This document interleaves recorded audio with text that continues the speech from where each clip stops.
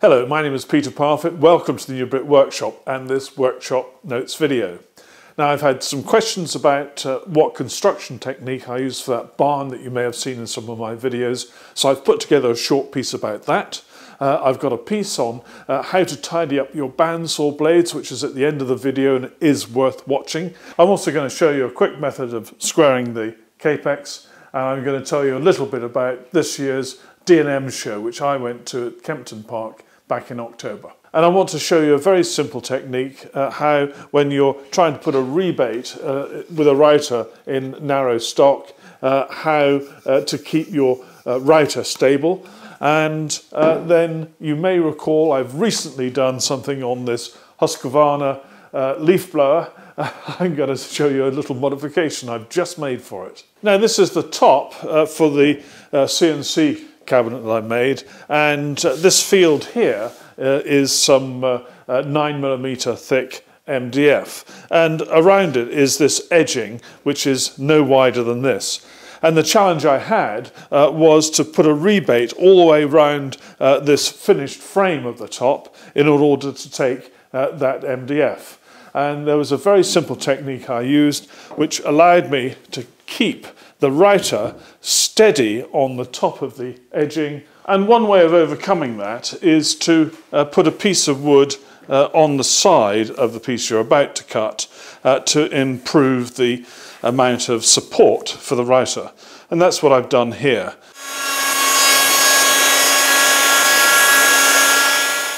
Now, you may well have seen my recent introduction to you of the Husqvarna 125 BVX leaf blower. I've got it here. Now, one of the features of it is that you can put different bits of tubing on. This one is the blower tubing, and there's some different tubing that goes on when you're using it as a vacuum. And in order to do those tube changes, there is this little bolt that goes through just here. And I found it quite fiddly using a screwdriver in the head of that bolt as I was playing around with the bits of tubing trying to get them located. And in the end, I thought it would be easier to replace this bolt with this Bristol knob or Bristol bolt or Bristol catch. It comes under a number of different names depending where you are in the world. But basically, it's a lever device, and it's got a thread here, and the top here is such that you can pull it out and then it works like a ratchet, and so you don't have to rotate it through 100 or 360 degrees all the time. You can just rotate it a bit and then let it come to rest, and you can put this lever out of the way wherever you need.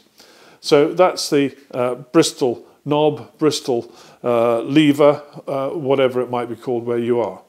Now, if you look carefully, this is the original bolt that came with the Husqvarna, and if I put the two side by side like this, you can see how easy it would be to replace this with that.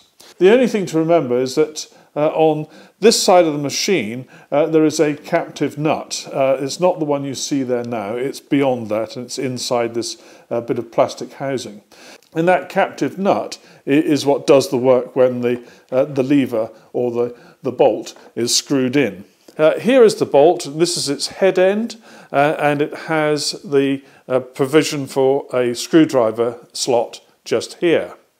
And then if you look, and you can see where the plastic housing fits in, and you can then see there is a captive nut just here as part of the housing.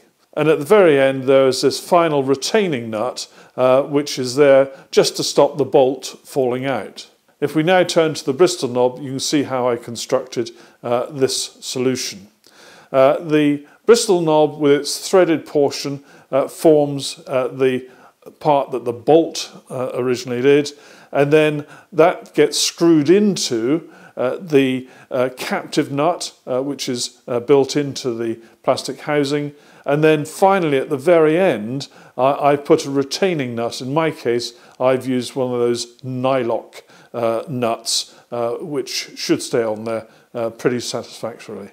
And so the net result is that I can undo this and then put my piece of tubing on, and then all I've got to do is tighten it up as simply as that, and I can now move this lever to whichever position I want so it's out of the way. A lot of people have asked about this barn, which I've shown in one or two videos, and in particular have asked about the construction techniques used. So I thought I'd give you a very quick introduction to it now. Now, the first thing I did was to create some footings on all four sides of the barn, and these are on a concrete base with some bricks on top and blockwork as well. And you can probably just about see a bit of the blockwork sticking up here.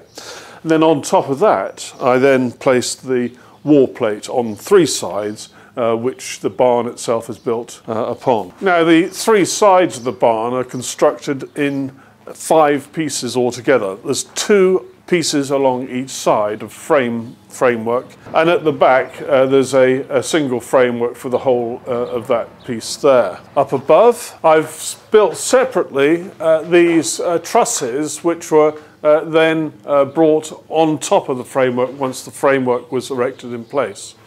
Now, getting everything done with just myself and my wife was pretty tricky, but we managed it using a bit of ingenuity. The main difficulty was raising the sides up because they were so heavy. And for that reason, the sides, which should have been made out of 4x2s in every one of these vertical sections here, is actually made of just 4x2 at each end and a 4x2 in the middle. And then these intermediate ones are 2x2. Now, I realised at the time that that would not be strong enough, and so after the frame was in place, I then screwed on and glued on with waterproof glue these pieces of 1x2, which are stiffening up those otherwise quite flimsy 2x2s. Now, if I were constructing this again and I had help, I would definitely make sure that these were 4x2s as well. Now, with such large sides on the barn, they needed to be stiffened up so that there was no risk of the whole thing distorting in strong winds.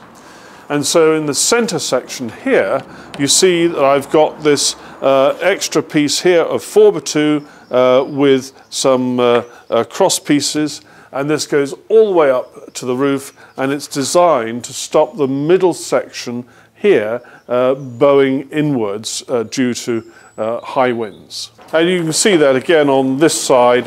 Here's the equivalent piece. It's a little more clear on this side, and that's it. And it's bolted onto the join of the 2 pieces of framework on this side, and it is set in concrete. There's an angle iron here which goes down into concrete, and so this front edge is pretty well supported. And it goes on up here all the way to the roof section, and you can see the ends of the bolts which are holding it in place all along. Looks like I had a little whoopsie there, cut that out and didn't need to, never mind. Now, I've used similar construction techniques for this end panel. It's 4x2 at each end, 4x2 here, here and here, and in between it's 2x2s, and again it's got these 1x2 add-ons done after it was erected, and those are glued and screwed on. Everywhere, all these framework pieces have cross bracing, and that is to make sure there's no distortion in this plane. And if one looks up at the ceiling, you'll see that I've got these pieces of plywood here and here on both sides, and they run the full length, and those are stopping any distortion in the horizontal plane. Now, when it comes to checking the Kapex for square, which I do quite often, there are a couple of ways of going about it which are very easy. One is detailed in the US supplementary manual for the Kapex, and it's a really excellent document, and I do recommend it to you. And that suggests you use a piece of wood, you number the edges, 1, 2, 3 and 4, and then you do a series of cuts, and then see how far off that is from square by the time you've done the final cut. Now, I'm not going to describe that method any further, but there's one simple method which I use. Now, I take a reasonably wide piece of wood, and this is a piece of MDF. It's got a very straight edge here, I've checked it, and it's probably about 200 millimeters this way. And what I do is, with the machine in the 0 position, in other words it should be cutting a right angle, I do a cut. And after I've done the cut, I have just done one now, I check for square, and I'm using my large engineer's square. And you may just be able to see a tiny bit of light coming from that area there. So it's cutting a little bit too much there, so it means that this central adjustment area needs to move that way a fraction. There are 3 screws, one here, one there, and one there. I loosen those 3. I leave everything locked down. Now, after a while, you'll get to be able to judge how much you need to do this. And I've got a soft-ended part here on my little screwdriver, and I'm just going to give that a little tap. And then I'm going to tighten it up again.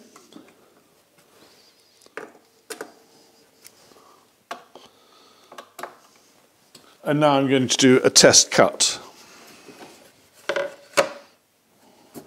I'm making sure that this is properly up against the rear fence.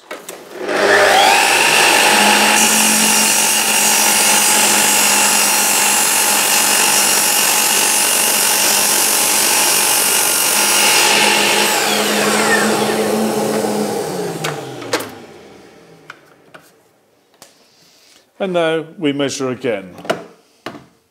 And I don't know if it's clear here, but that is now super. It's good enough for me. So all I need to do now